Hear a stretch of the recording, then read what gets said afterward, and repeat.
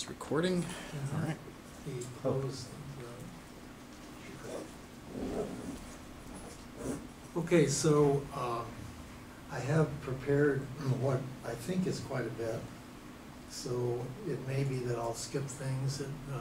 I certainly will try to be relatively complete. So if something isn't clear immediately, in the best case, it will be clear a little later. But if it goes on for a while and there are really perplexing things, obviously interrupt, because I don't want it to be obscure. Okay, so Miller has this terrific idea of dealing with the voice as an instrument. I don't know whether he had actually in his title had as a musical instrument, but let's say as an instrument of communication. So it seems to me that the voice is the most powerful mode of musical communication for the simple reason that it's evolutionarily imperative. Right? We have grown as a species by being able to speak to each other. And that communication, of course, is on the one hand explicit and informational. Really sorry, I forgot one of the key things. Oh, okay. Well, Put this onto you somehow. Together voice.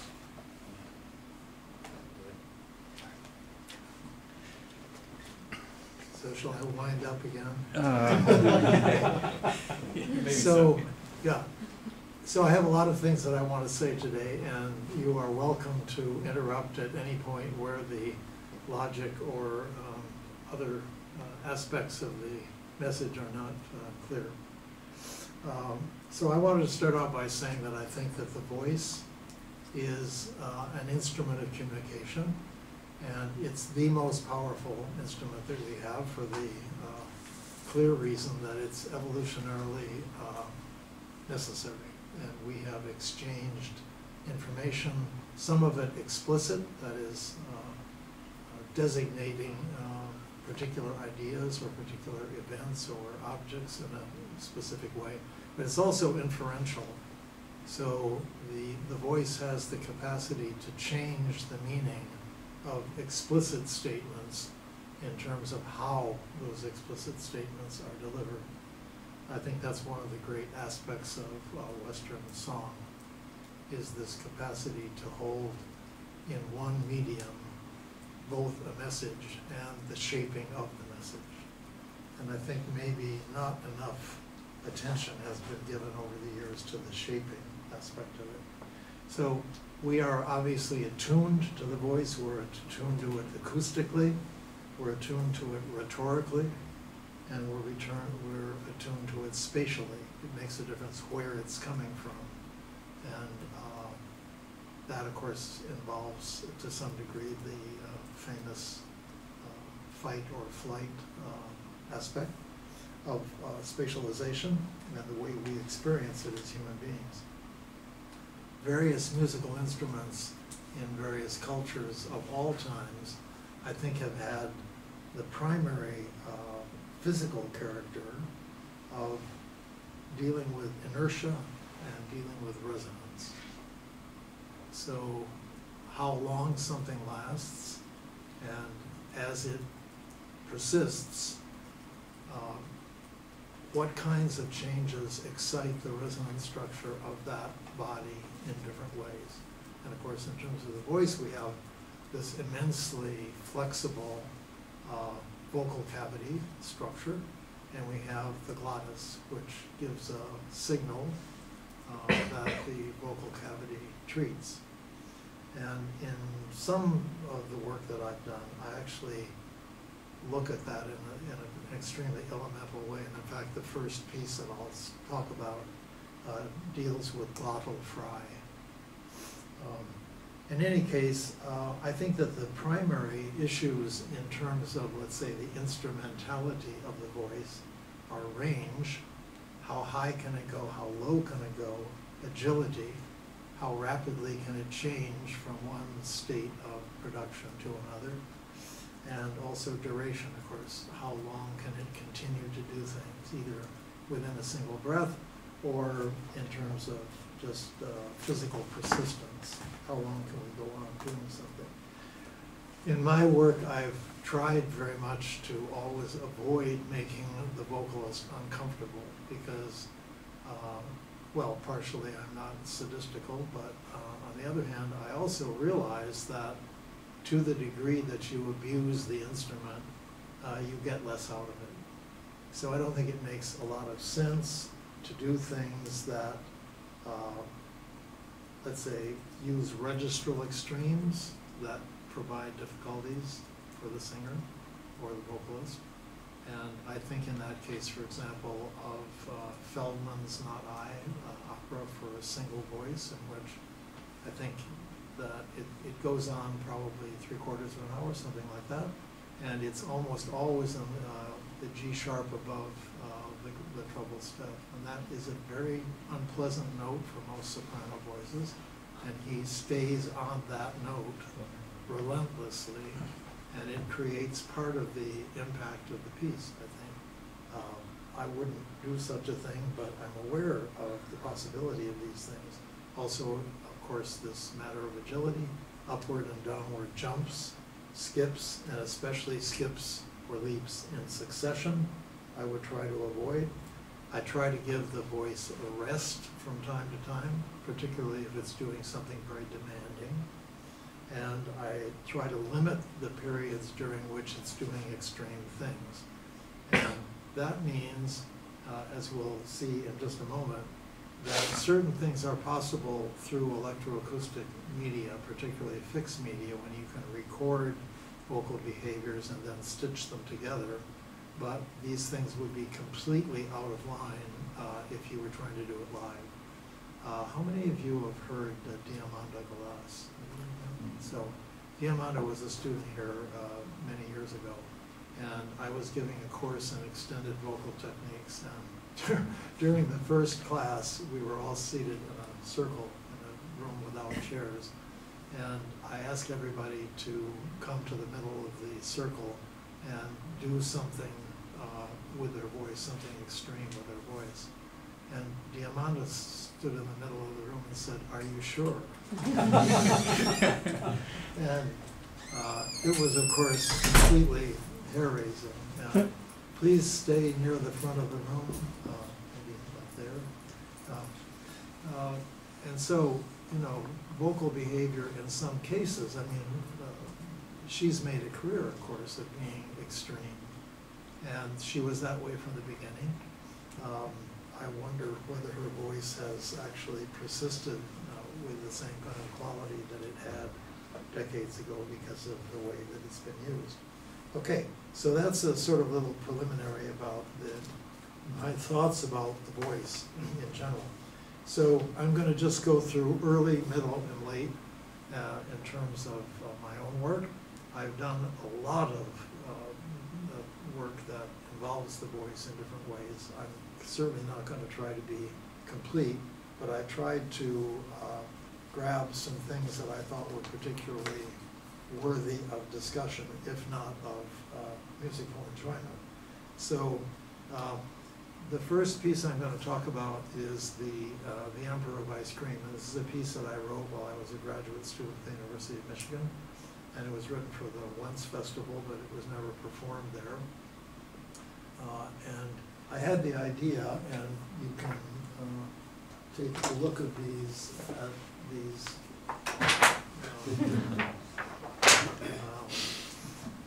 as we go along.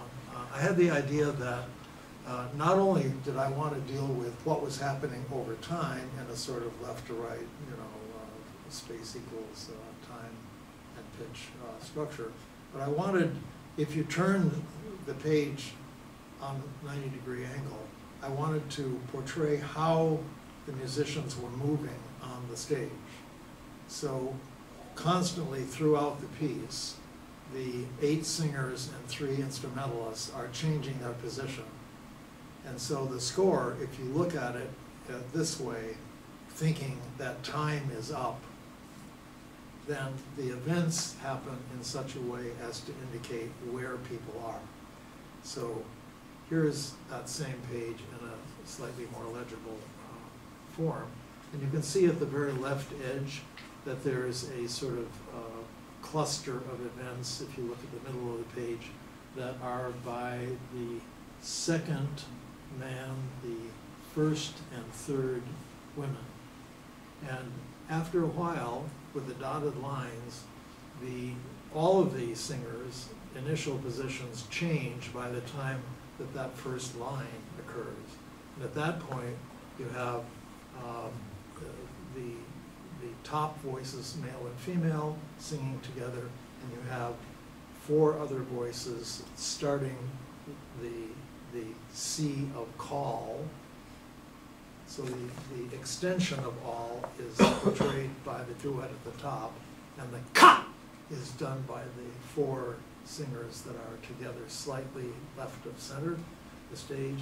And at the bottom you have the bass saying, call the roller of big cigars. So the contours of the voice as portrayed in the score are what suggest, I want you to stay as close to the front as possible, aren't you? Okay. So the idea is that the lines, the vocal lines, whether sung on the stage or in a sort of relation to a three-line implied stave, the shape, the extent, and the density of the words, the way they're portrayed, tells the singer how to produce the sound. Okay? So that's clear? Yeah. So there are a couple of things that I got interested in, and I got interested in them without actually realizing what I was doing. So on the first page, you can see that I got interested in the idea that there was the Wallace Stevens text. So it starts, call the roller of big cigars. And I realized that roller of big cigars could have several kinds of vocal phrases that would fit with it. So instead of with big cigar, muscular, I have muscular one, and I have you are one, and the single word musk. So there are various kinds of homonyms surrounding the primary line.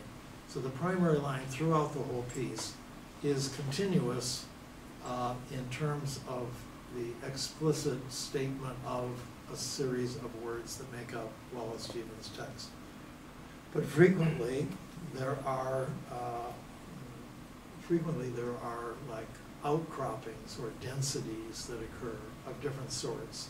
Sometimes the adding of percussive sounds, sometimes the adding of pitch information, sometimes instead of a single proclaimed line, it will become a group sung line, etc., etc.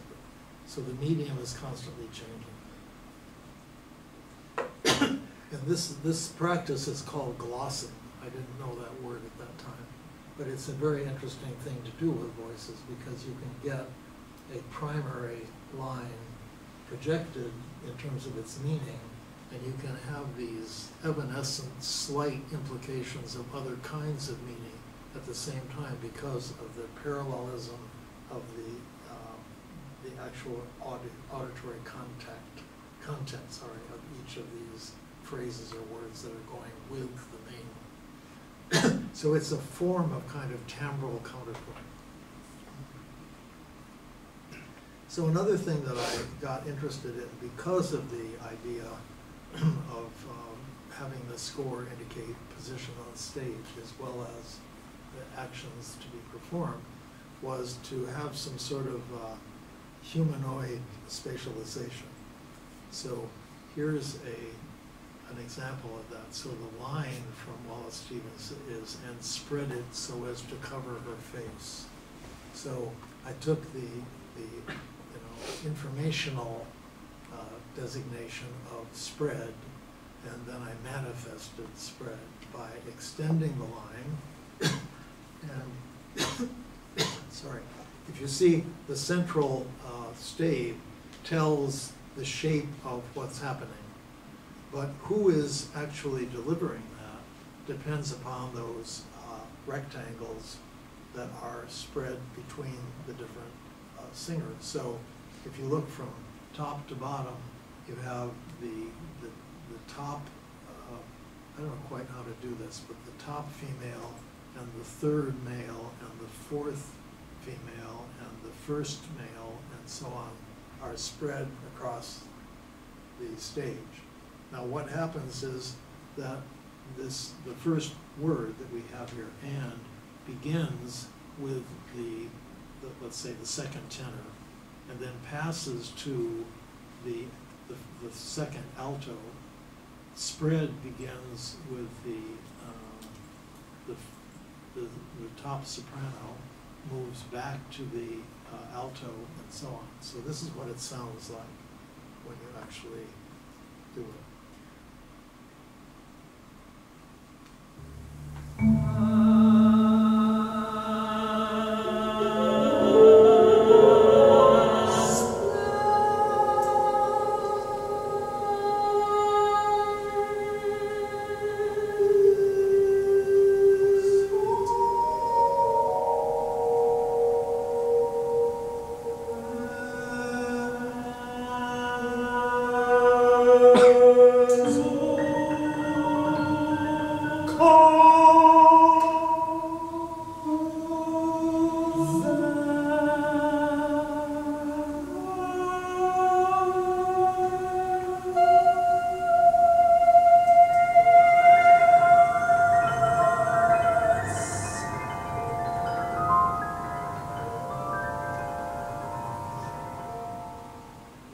So the idea there, I feel when I listen to that there is significance. I don't exactly know how I would describe the significance, but there's a significance of the differences between the voices, the male-female difference and the differences within the genders. Each voice has some kind of, identity, and that identity exists even in the part of a word, and that's something that interested me also in this piece. I never actually got back to that. So, any comments or questions about that? Because I'm going to be moving fairly quickly. Does that mean that the piece was written for specific people then? Because wouldn't each individual bring a unique? No, it wasn't written for specific people. But that's not something that I knew when I wrote it. Right. It's something I discovered when I heard this. Right. Okay. So the next thing is, I did a group of pieces.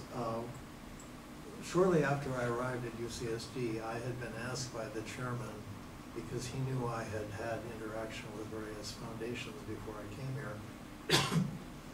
He asked if I would try to initiate an organized research unit.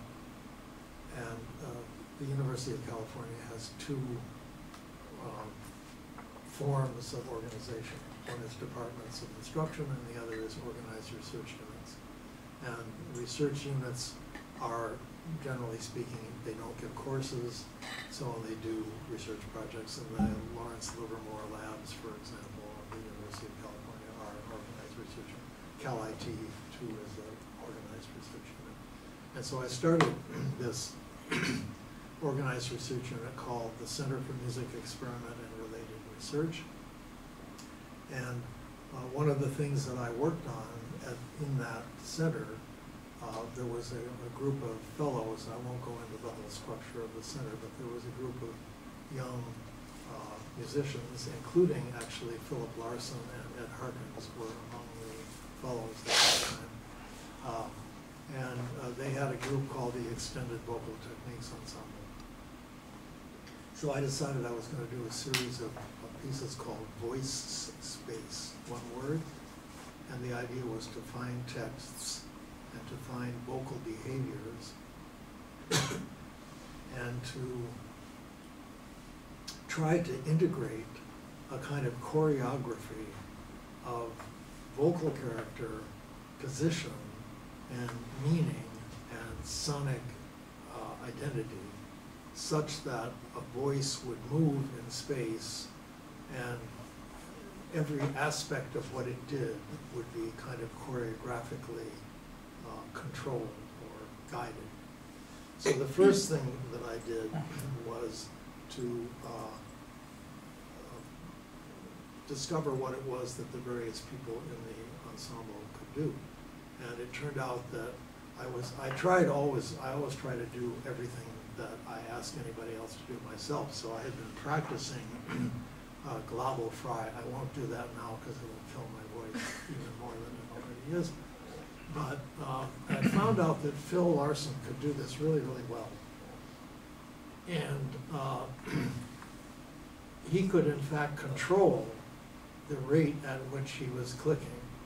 So I made a score for him of exactly how I wanted the patterns of clicks to go in relation to the changing of the vocal cavity. So one of the first line in the piece is, the scene around was desolate. And so the fact is that if you think of the vocal cavity as a literal cavity, and you're pinging it with, let's say, a laser burst, you're going to see a different aspect of the cave every time you shift the position in which the strobe is sent. So the idea was that he would illuminate the vocal cavity with his glottal pulses. And so we did all the recording for this in the original CME building, and we did it very late at night to avoid noises. And Philip would lie on his back on the floor, and the microphone, something like this, we would put it in his mouth. So it was optimizing, let's say, the signal to noise ratio. So here's a first phrase, and just to see what I was working with physically, if you look down on a space and you assume in this situation that the ideal listener is pointing upwards, so that the top of each of these boxes is in fact the front speakers in a space, right? Then at first the glottal pulsing comes from the distant right and comes forward, settles on that speaker, in fact, and then as desolate starts, it moves out from the center, from the rear left, comes forward and moves around in the shapes that you can see there. So this is stage 1, stage 2, stage 3, stage 4. Now obviously we're not going to hear that now because Miller advised me against relying on the multi-channel system set up. So this will just be stereo, but you'll get the idea.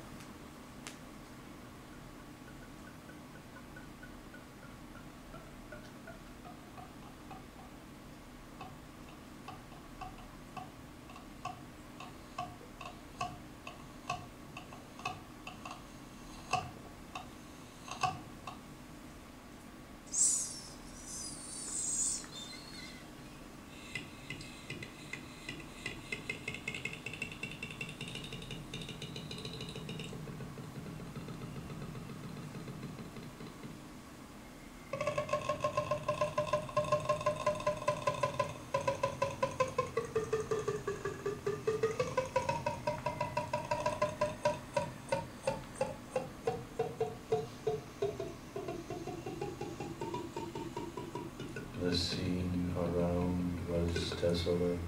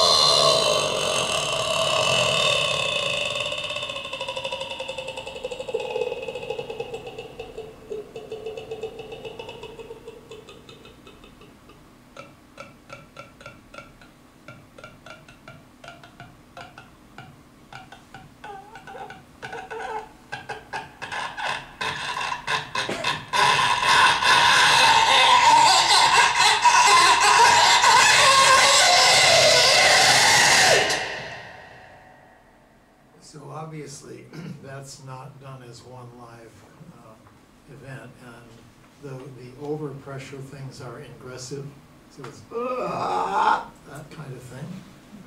And it was all sort of written out, and we rehearsed it, and so on and so on, and recorded it over a number of nights.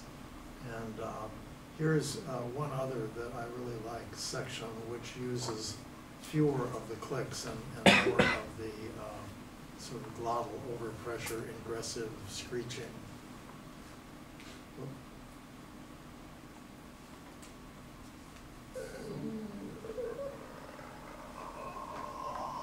There was no spring, no summer.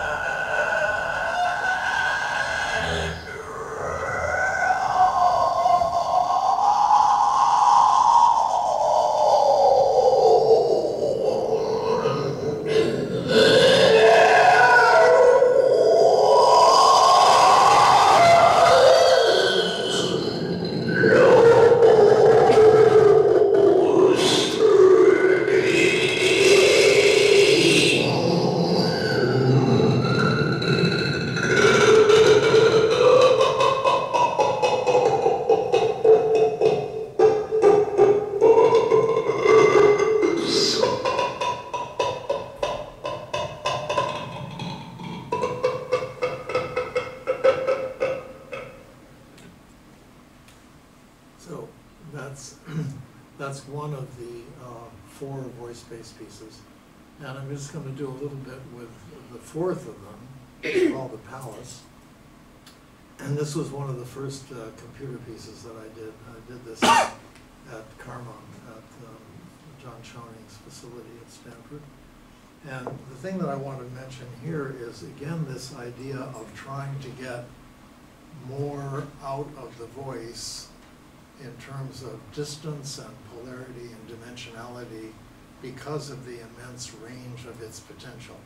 So Philip, I don't know where his capacities are right now, but he had an incredible falsetto that would go up as high as the F, the top line of the treble stuff. And of course he can go down to the E below the bass clef. So I realized that there was a possibility of using his chest voice alternatively with his falsetto voice. And so I did a piece called The Palace. It's on a text by Borges. And palace is a metaphor for the human mind.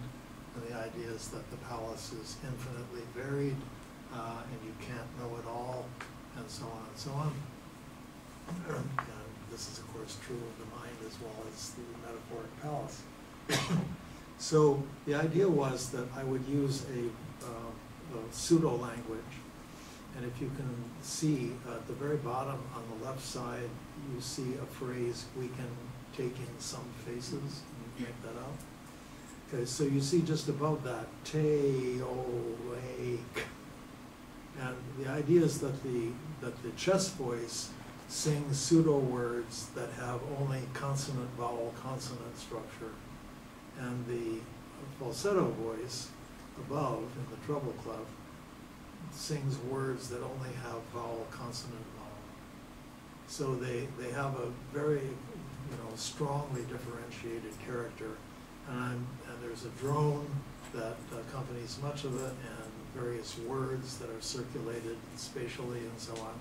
And there are these 2 kinds of voice, the active voice and the inferential or the reflective voice. And so I'm just going to play a section from the piece that brackets this particular image.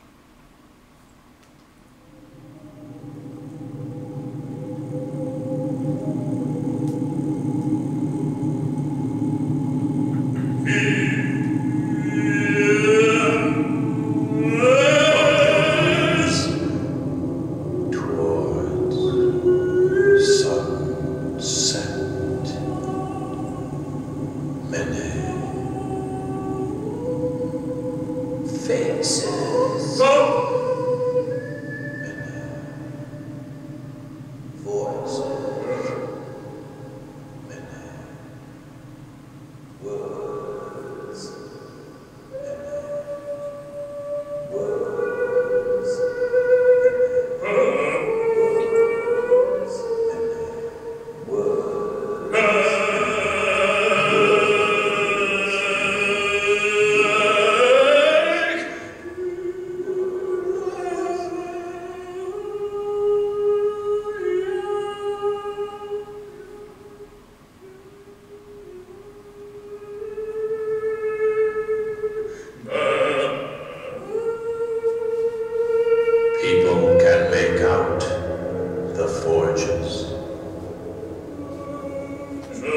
shops, the stables,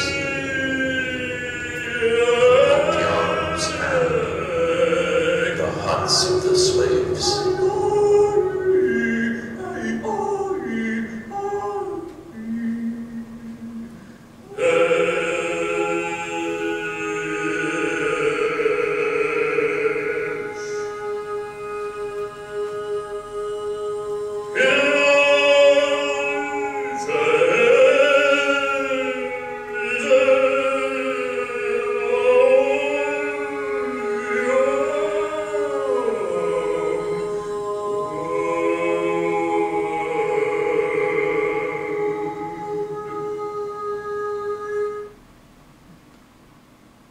So, any questions or comments about that? I have a question. Yeah. Maybe you mentioned, but I didn't understand it. So this was one person and I can't hear you. this was one person, the Philip, the voice and the talk, both of them. And then recorded and then, okay. No, it's just, that's a live performance, so he does all the singing Okay. by jumping back. It's very funny because that's exactly the question that Xenakis asked me, is that one voice doing that? Because he was very interested in this, and he wrote a piece at the same time for a Greek singer named Spiros Sakas, and that was Ais, which Philip did here with Steve Shipp at one point. Anyway, yeah, and in the background you hear the difference between the voice, which is what I call the active, and the voice which is reflective. And for those using the Stanford processing strategy, we took the reverberation, which for the low voice had a 60-second decay time, and we just inverted it so that the voice that's reflective has a shimmer, which has the same numerical structure of prime numbers, but is upside down. And that worked very nicely. So then, I don't know, did you tell them about the readings, or did they get that? Or, okay, so you know a little bit maybe about Justice. And I have two scores. One is pretty messy, the other is less messy, but why don't we actually look at those two. So before we get there, I wanted to just briefly introduce you to another. I mean, much of what I'm going to talk about, as you're hearing, is making the voice, playing with the singularity and multiplicity of potential in a single voice. I'm also interested, of course, in the differences between single voices and choruses, because the choric effect, which is a standard psychoacoustical term, you know, kind of instantiates the notion that there is something extremely clear and powerful and even slightly mysterious about the difference between a single violin and six, or I think we found out actually from this actor experiment that we're involved with, that when you add violins one by one, it's about six that begin to give you that choric effect. And less than that, it doesn't happen yet. I don't know if the same is true of voices. But I thought I would play you. I did this project, of which Justice is part of the outcome. It was intended originally to be an opera called The Red Act. And I finished the two halves of it, but I never actually put it together into a unified opera. So this first piece was written for the BBC Proms Festival, and involved the BBC singers and the BBC orchestra and a narrator and 8-channel computer processed sound. And the idea was that the chorus in general, if there's anybody who's particularly interested in that, I have the choral score, but I don't have, I didn't have a copy of the actual orchestral score that I could get my hands on right away. Anyway, the point is that you have an 8-part choir with 4 sections of women and 4 sections of men, and the line moves registerly constantly. So the people sing whose registers match with the register of the moving line, okay? So generally speaking, the line is singular, it's unison 2D singing. But whenever there's a particularly important word or phrase, then that spreads. It can spread to a cluster, can spread to a harmonic structure, and so on. So I'll just play a passage, just sort of arbitrarily, from the piece, so you can hear the way this idea of having a singular line which traverses a vocal resource that is gender divided, and what happens when various forms of emphasis are invoked.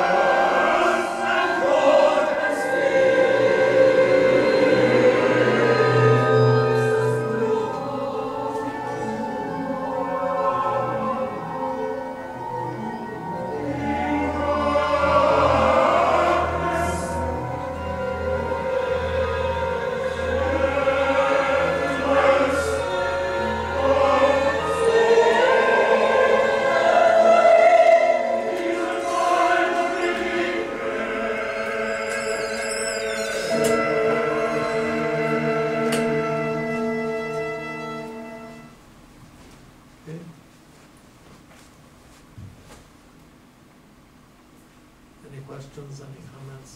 Just continue. Okay. So there is an article which I don't know, did you get both the Kersinger and my article? Yeah. Okay. So you got pretty much the background of this piece, and I was interested, of course, in the position of the various forces on the stage, just as I was with the improvised cream, as I pointed out earlier. I should mention also that there's a theatrical aspect to the palace, which we won't go into, but this has to do with this issue of context, the context within which a voice sounds or speaks is important to the way we feel about what it's saying. And so in the case of the palace, I try to create a situation where there's a kind of monolithic block, which is slightly off-center to the left, and Philip sits slightly off-center from that too. It's as though he's behind some kind of a desk or some kind of, it suggests kind of disturbingly authoritative situation. And he's lit by two spotlights.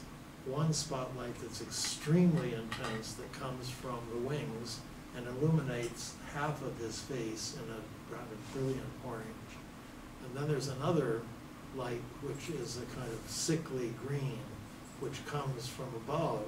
So when this light is off, you see this sort of cadaverous face, and when that light comes on, you don't see, of course, the green anymore, you just see the flaming.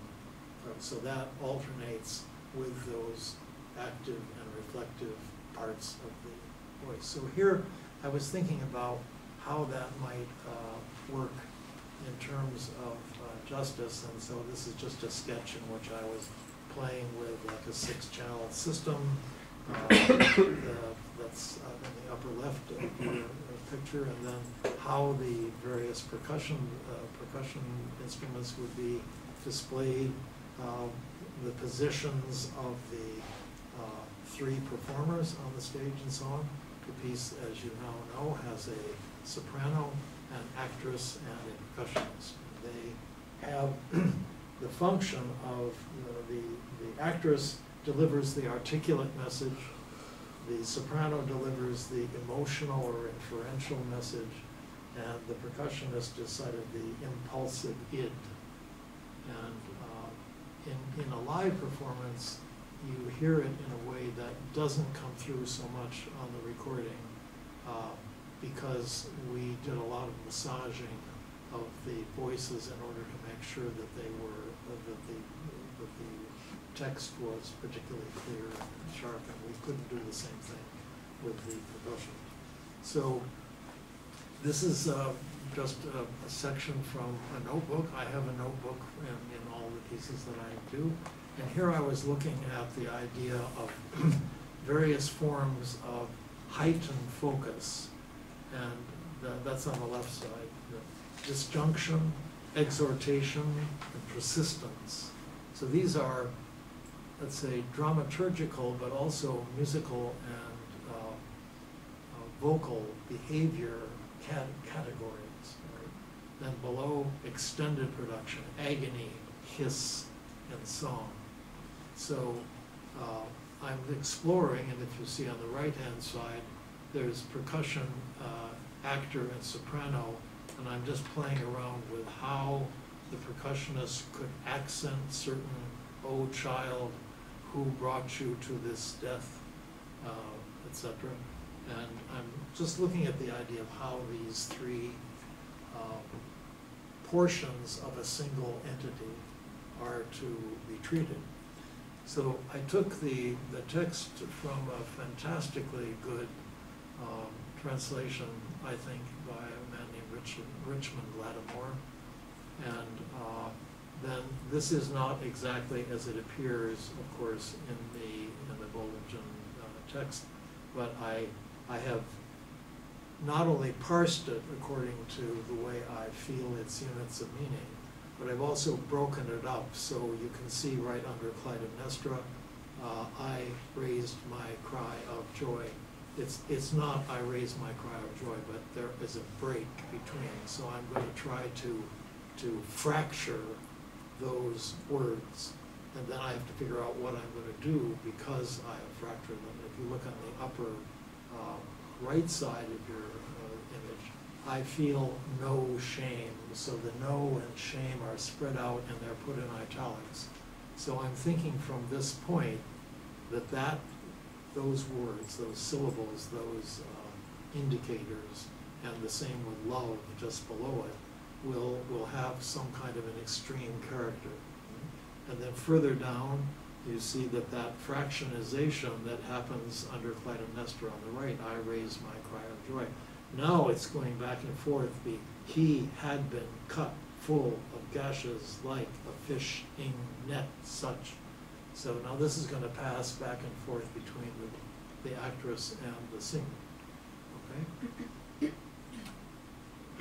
So now I go for each section and I write out the full text, and then I start deciding what part will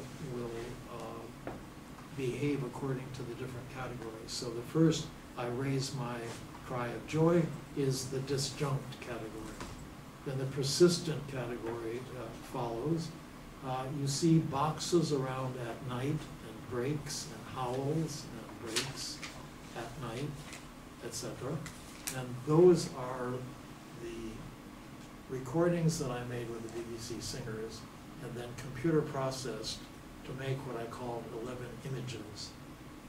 And those images are extended in time over their original form, and they're also complexified in a variety of textural ways with various kinds of algorithmic transformation. So those appear in the Red Act arias, and they appear also in Justice, and they appear also in the other sort of final penultimate pair called Illusion, which was written for the LA Phil and so on. So here again, I'm making sort of successive approximations, right, of what I'm going to do And each time I get on a page, whether it's from there or there or there, I know a little bit more about what I'm going to do. Then the last stage is quite explicit. So this is a particular cue, 3B or 38, and I'm looking at those places, no shame, love, and so on, and deciding a little more specifically, in fact quite a bit more specifically, how they're going to sound. So, love, start word and have a reaction to it that requires a shriek, then a vibrating before it lets you go. So that idea of the shriek of love and then at the end and so on. So I'm looking at all those possible details, and then when I see down into the fractionated or the disjunct thing at the bottom system, I tell you, etc., my own true life. And I'm looking for now for not only behaviors, but for numbers, groups of 4, groups of 7, groups of 3, and so on, that I'm using as another kind of normative of the work. So what I'm going to do now is play, I'm going to jump out of this and do a little bit of a version that was done at the Library of Congress. I hope I can find this fairly quickly.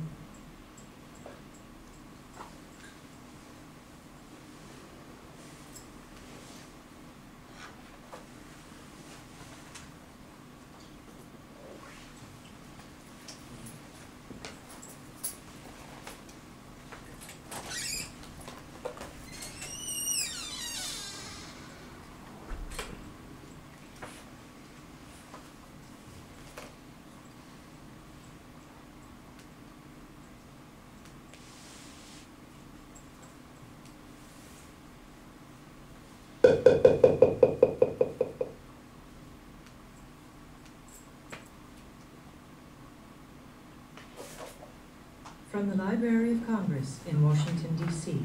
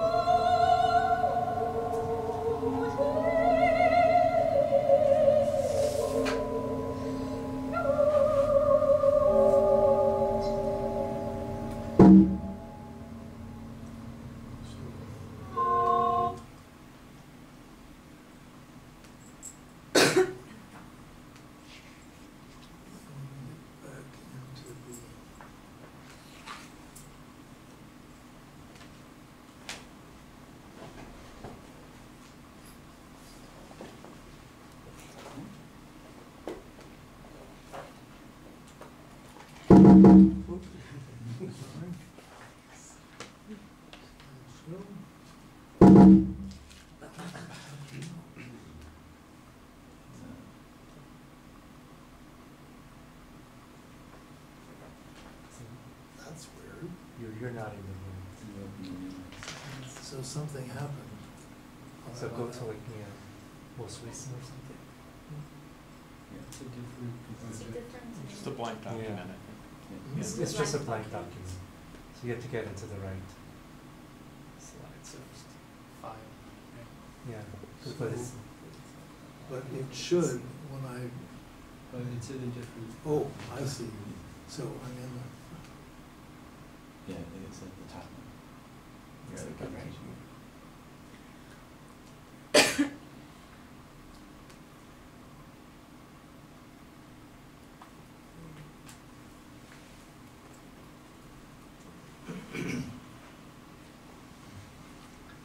okay, and I wanted, I think you could hear just a bit.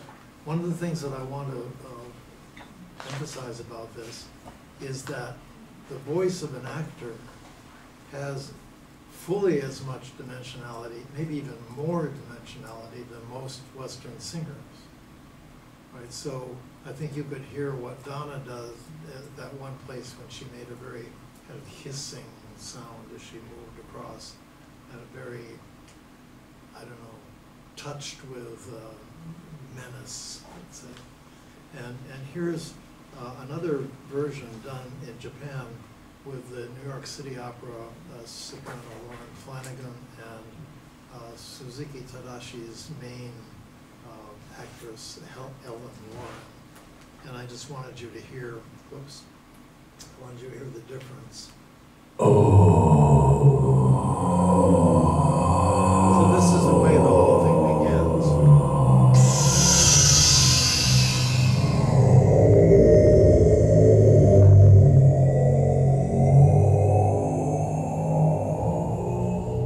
My hope is gone.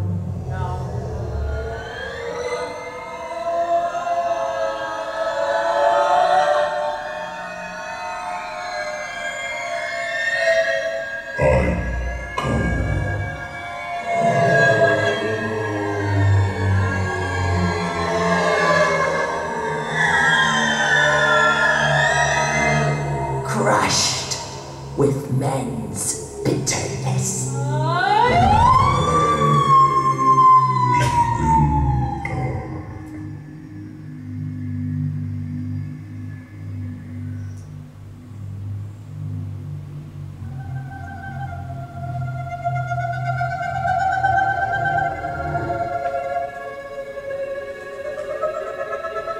Oh, King.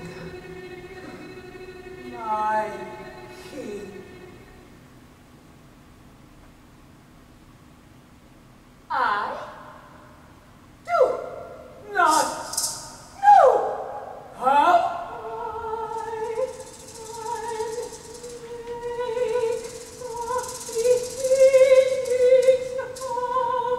My story to you.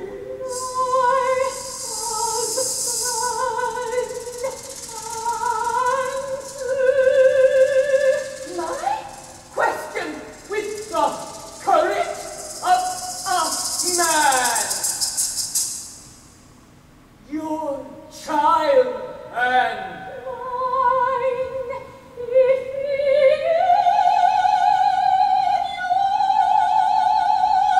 do you intend to kill her? I ask this only. So here's another segment from the second part. To speak of Ilium's overthrow, the Achaeans have got Troy.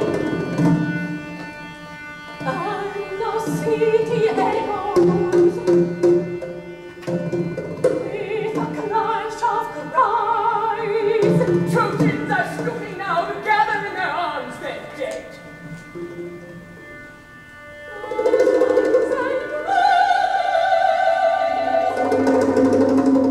Children kneel to clasp the aged who got them.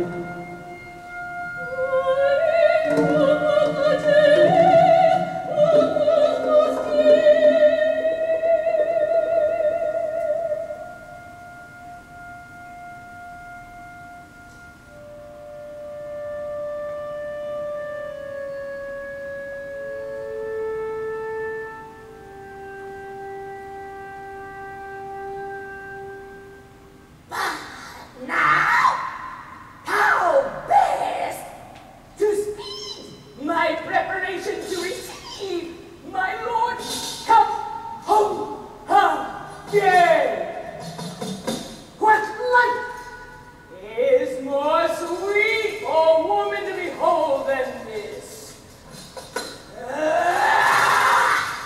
And he spreads against before her husband. May he come, and with speed back to the city that longs for him. And may he find a wife in his house as true as on the day he left.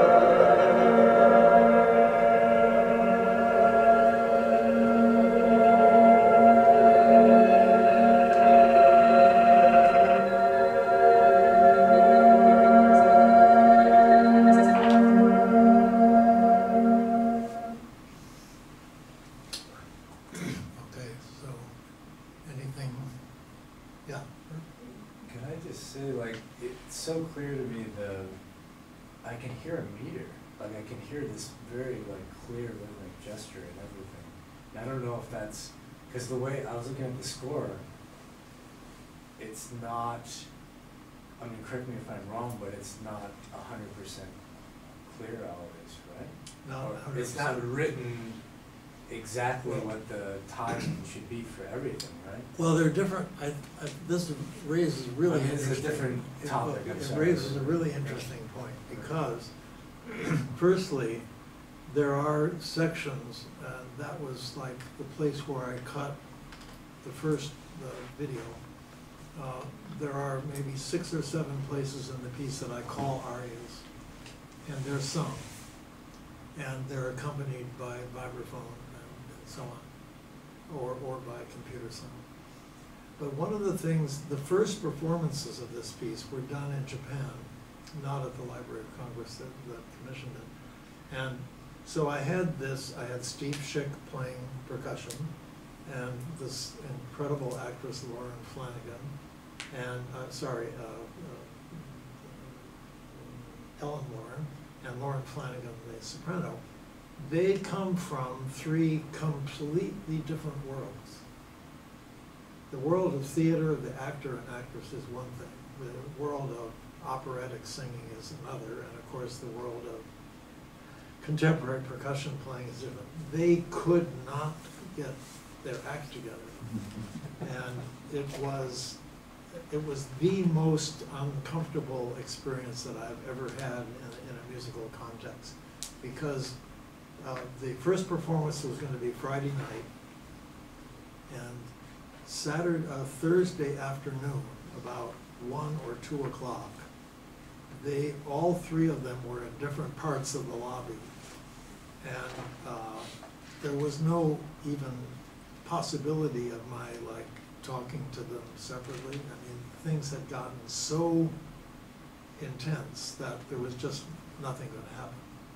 And so finally, about, 5 o'clock in the afternoon, they came in, and they performed it, and everything happened. But the thing that I realized is that the way that people come together is certainly disciplinarily influenced, And my guess is that the musical aspect of things, which is to say pulse in one form or another, was the thing that kind of took over. And there is, of course, a pulse in much of the material, but certainly the majority of it is not pulsed. And there is no beat and there is no tempo, and I would guess at least, 55–60% of the piece. So the question would be, what do they lean on? And to some degree, of course, the structure of the whole piece is determined by the timings of the computer sound. But within that, within each of those segments, they have to make orders somehow. So the question is, how do they do that? The score certainly shows timings quite precisely, but I think the periodicity issue is probably more to do with the question of how they decided in the end that they could come together, and that might have not have been an intellectual thing. So I wanted to quickly get to the most recent thing that I've done, which is a piece for Steve Schick. I don't know how many of you might have seen that, so you know something about it. Anyway, it's called Here, Here, and There, and it's on a Puckette text, and for a speaking percussionist. And it resulted from a 2-year collaboration between Steve and me. And I realized from the beginning that it was going to be an extremely demanding piece. And so I kept saying to Steve as we talked about it and tried things out, are you really sure that I should, pursue this? Or should we maybe rein it in a little?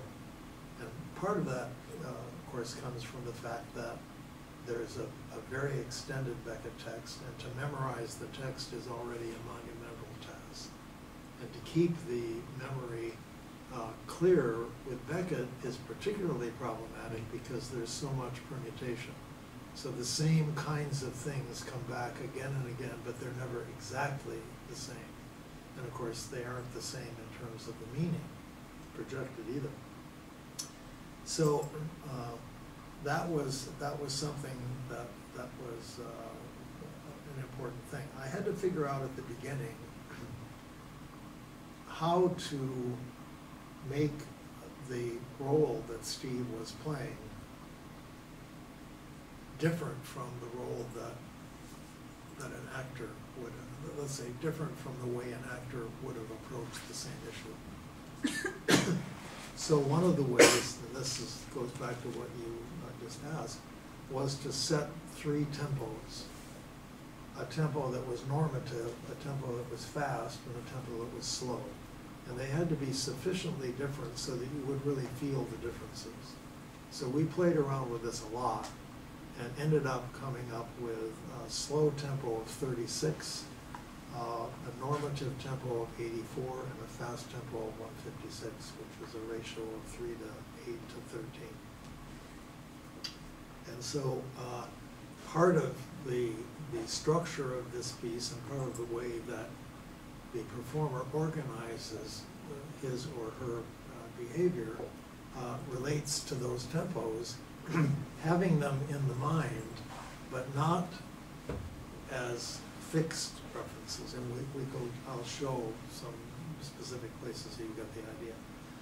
So on the top of this page, this is the end of a section, and you can see that there are 3 brackets on the left, and this is for primarily bass drum and tam-tam. And under each of the elements are words, which are sort of longhand. So her, what tomb, not certain, I'd have come out, etc. So what happens is that in each of those situations, the percussive writing emulates the text in some way. Either the meaning of the text or the sonic profile of the text becomes the stimulant for the writing of the percussion part.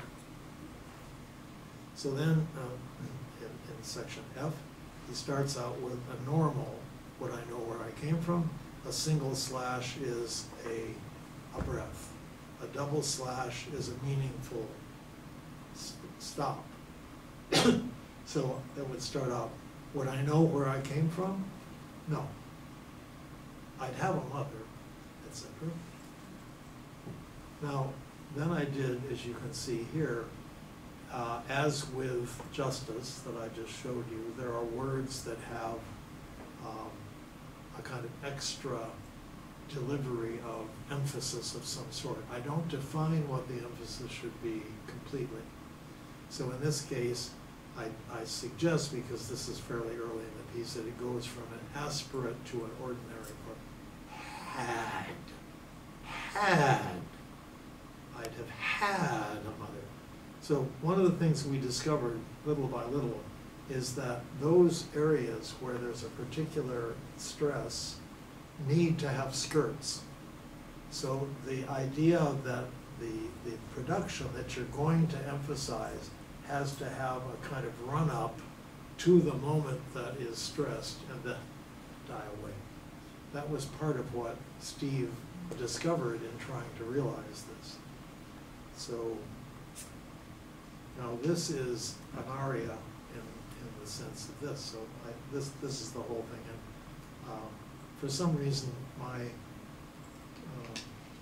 crop function is not working, so I couldn't make small examples, so I just blew this up, and it's kind of ugly. But so if you look at the first bracket, if there was a way out. So the arias are defined by an extremely tight relationship between percussive sound and vocal production. So he starts out with if, and the bracketed F's means that he sustains the F. And then there's a scrape that has cyclical function on the bass drum. Then there's a significant pause. Then there are three kinds of vocalizations that are not words. One is and one is and the other is so there's alarm, there's like sorrow or relief, and there's a gut punch. So those are there too, and you can see how that evolved. So there was way out. So he's saying at the same time that he's striking the middle of the bass drum to the edge and then onto the rim. So M to E to R. And below you can see the different ways. It's extremely intricate, and obviously it took a very long time for him to master all this and make it something that actually works. And so here's this same section that we just Would I know where I came from? No. I'd have a mother. I have had a mother. And what I came out of, what pain.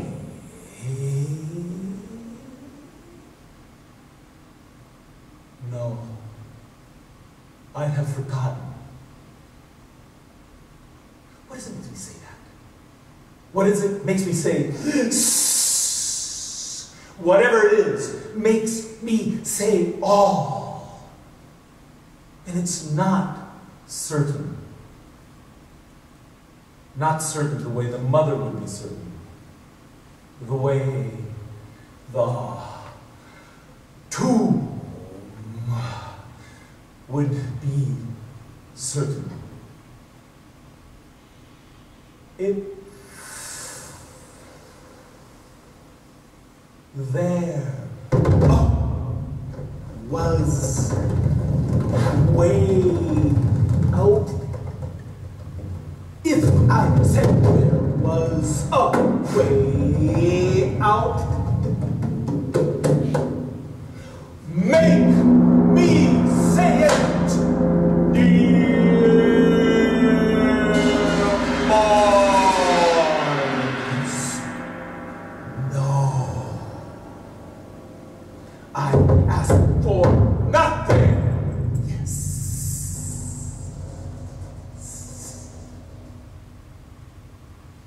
have a mother. I have a dream. How I get out of here? One doesn't come out from here. Here are my tomb and mother. It's all there.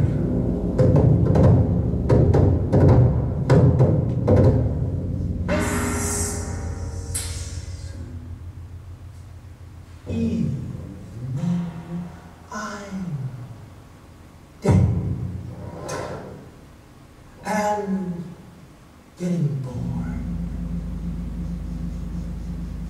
without having it. Helpless to begin.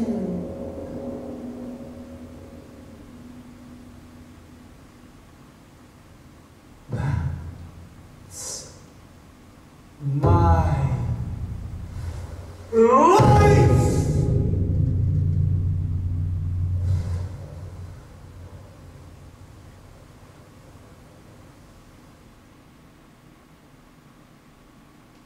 So you can see the investment.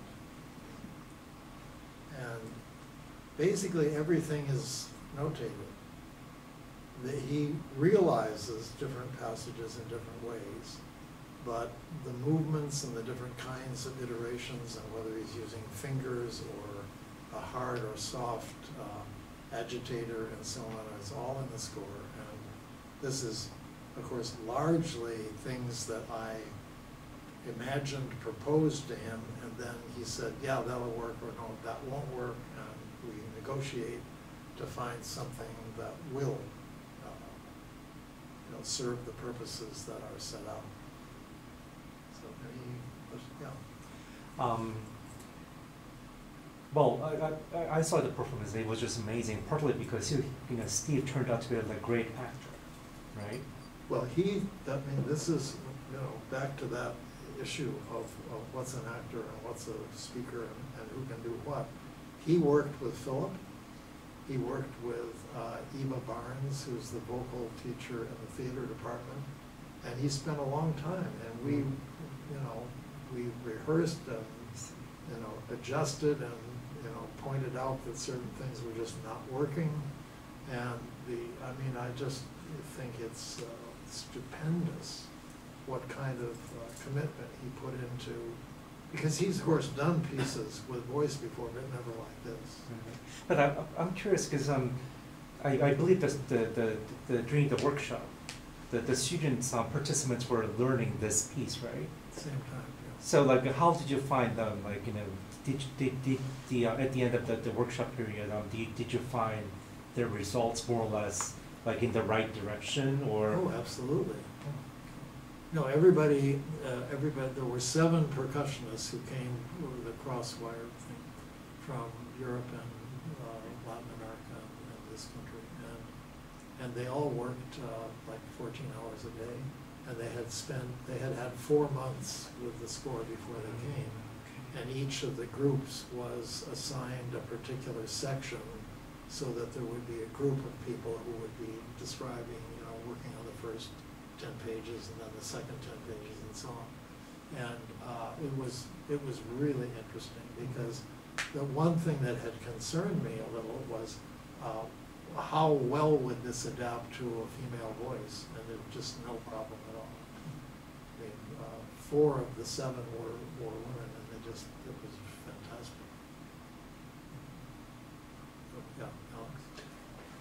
I was wondering, it looks like you're showing a little bit of it here, but I was wondering about the station with the vibraphone and... Right.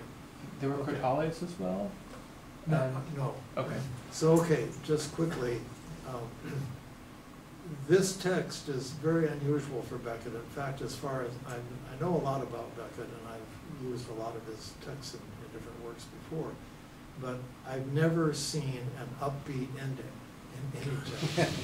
But in this text, he goes towards Dante at the end, and he speaks about, seeing the skies and the stars again and so on. I mean, in other words, he gets out, he finds a way out, and that's very unusual. So I realized in thinking about what I said at the very beginning, because a text, I think if you're using the voice and you don't have a text, that you're wasting part of what the voice is.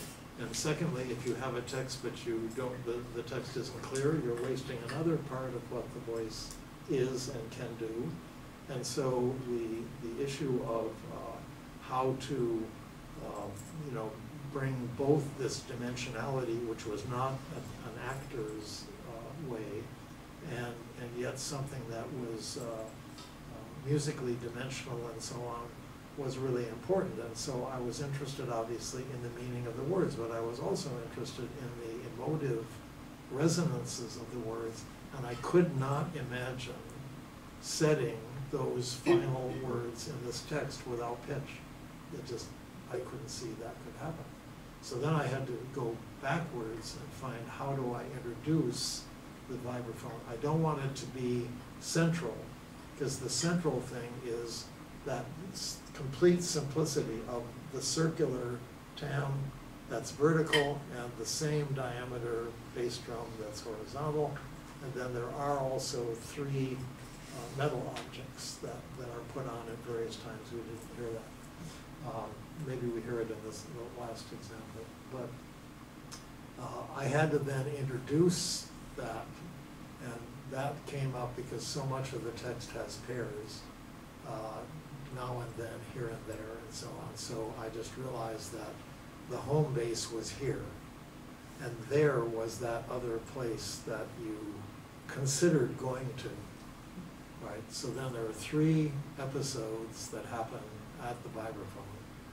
The first two, and in each three, there are radically different mallets. So he plays with very, very soft mallets in the first one, with medium mallets in the second, and with very hard mallets in the last.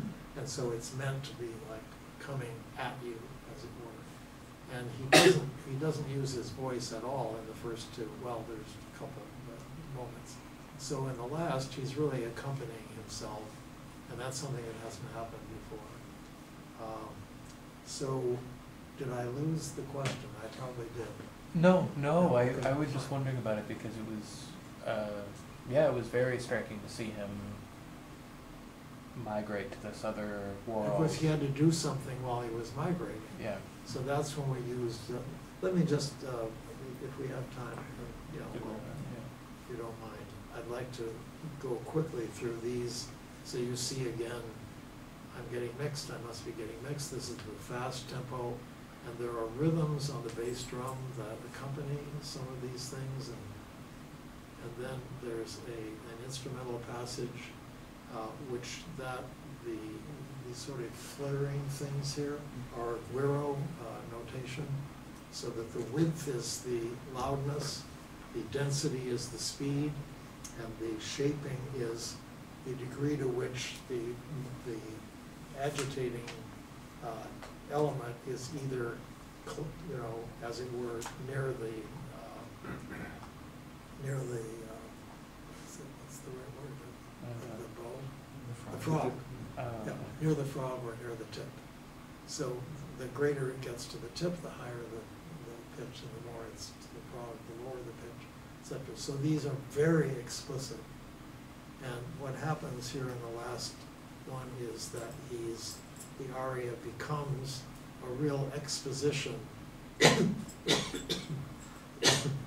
real exposition of the parallels between the guiro realization of text and the voices. So this is the place where they come closest together. And I think you really learn, if you haven't learned it before, you learn how the guiro can speak in this last section. Oh. Not it.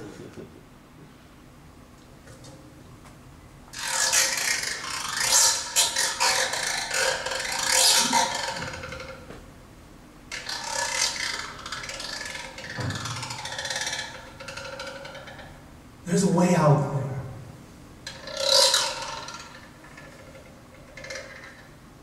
No. No! I must be getting mixed. I'm getting mixed. Confusing here and there, and now and then, just as I confused them then.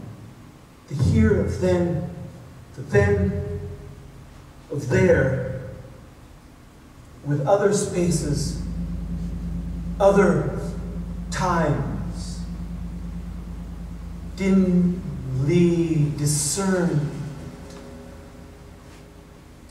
but not more dimly than now. Now that I'm here, if I'm here, and no longer there. Looking at the Bible.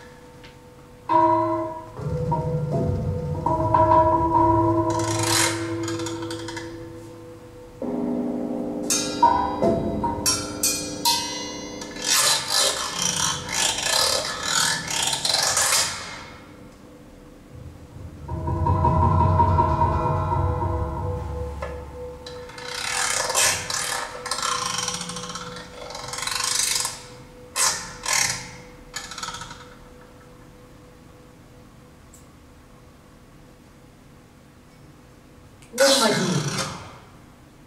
Trying to see where I am. Occasion arrives.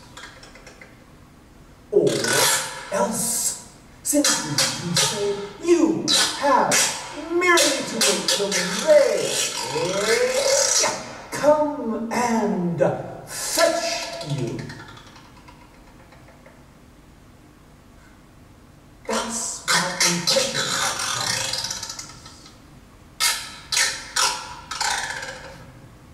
Then it goes, and it's not that. Something else. Difficult to grasp.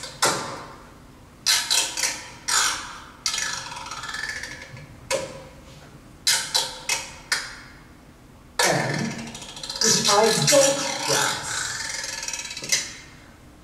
Or which I do grasp. It depends. And then it comes, and it's not that either, but something else. Some other thing.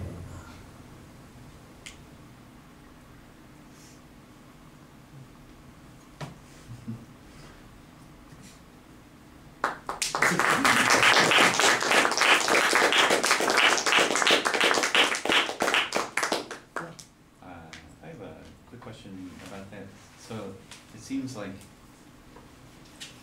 when you're thinking of the text as coming from like Steve more of as acting more of an actor, Well, I'm mostly asking, it seems like you don't indicate, like pitch contour through his, No. yeah. I think that's interesting, and I would not have guessed either way listening to it the first time, because I feel like the contour, the delivery has a lot to do with the interpretation of it, so it's interesting. Do you have? Yeah, well, the question becomes in a piece like this, which is, it's not only demanding in terms of the performance requirements, it's demanding in terms of what you have to acquire before you can start to play it.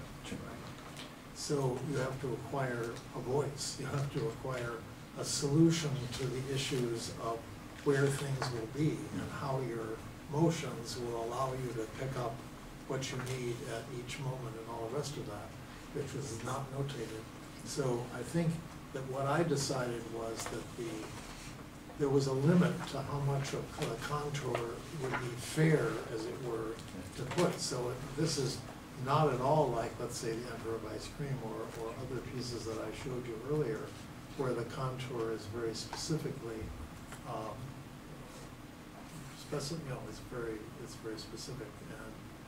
And for example, when Ellen Lauren was doing the vocal part, she, unlike the actress at the Library of Congress, Ellen read the part, and every time she changed pitch, it was specifically what the score said. But of course, it didn't mean what she made it mean, because there are all those intangibles that go into it. So, no, I didn't think, I mean, there are a lot of places that you saw, there are these shaded things that go over. So that occurs, you know, fairly often in a piece. And that does suggest, pitch contour. But generally, I thought it would have been just overload. You know, I mean, leave some space for the accommodations that are needed in all kinds of ways, for all kinds of reasons. This is kind of a funny question, but was that the same bureau he used in the performance? Yeah. It was? Okay. Originally, we had two Gueros, a small, I wanted a sort of a small one, a treble one and a bass one, but it just turned out that this one could do everything.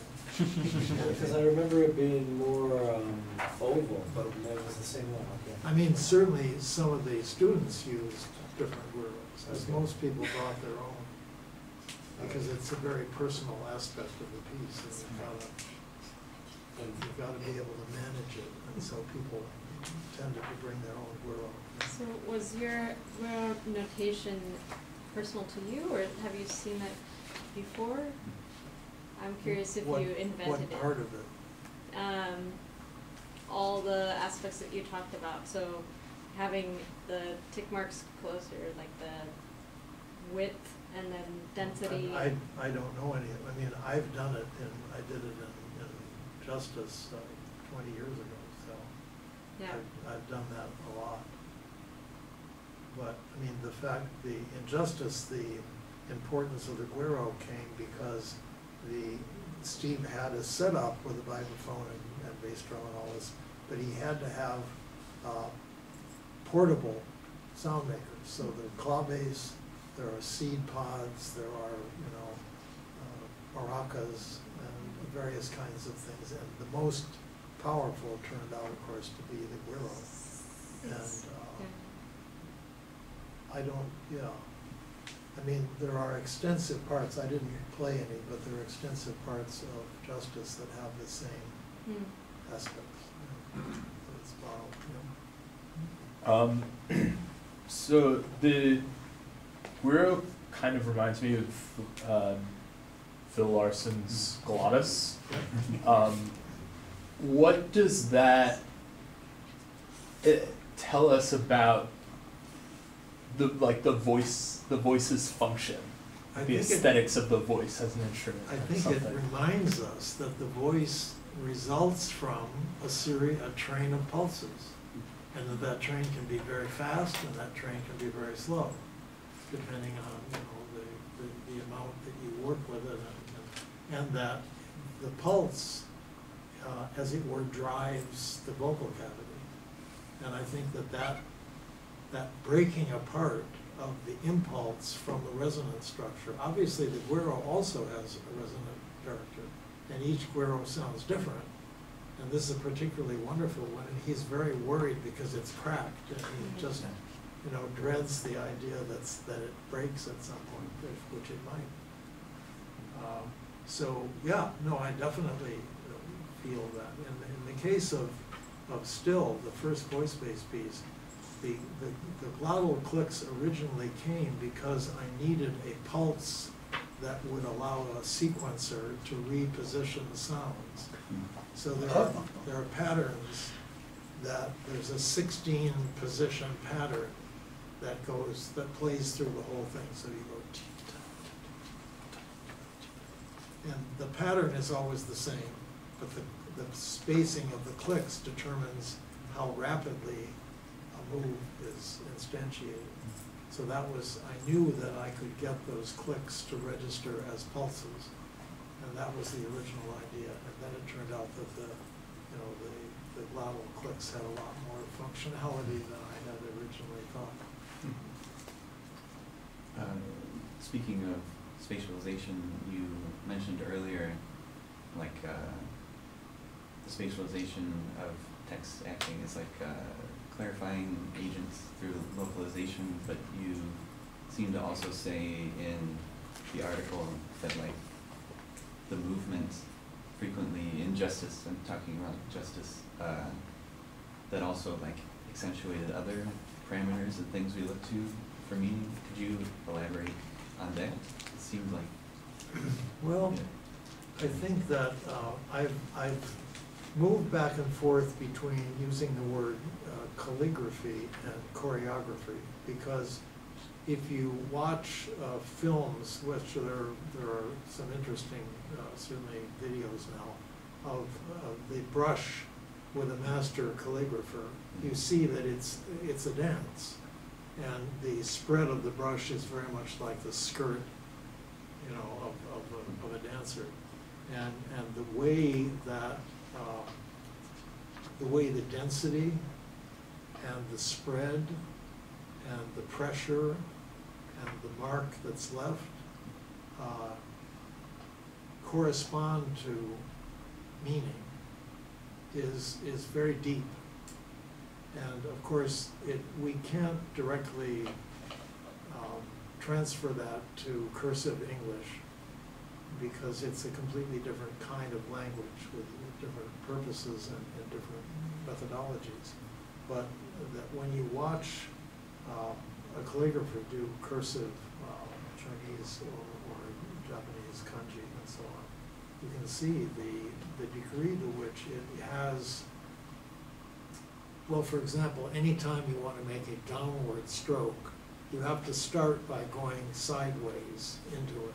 In other words, you initiate any vertical stroke with a horizontal beginning, and any horizontal stroke is initiated with a vertical beginning. So there are all kinds of little sort of choreographic details, and I think that I like most choreography because it suggests the way in which dance manifests not only emotion but also sometimes dramaturgy, the interaction between dancers, or the interaction between a dancer and an imagined other or an imagined scene and so on.